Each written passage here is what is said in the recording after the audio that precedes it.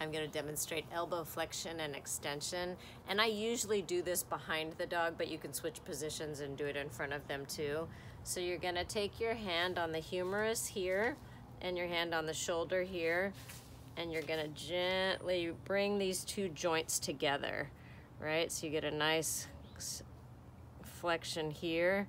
Then you're going to hold on to the shoulder, take the humerus and stretch that elbow that way. And again, kind of wiggling a little bit to get a little bit more movement.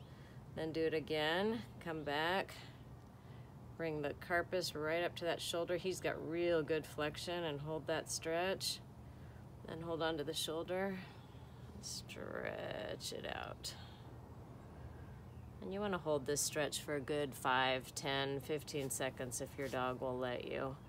So that's elbow flexion and extension.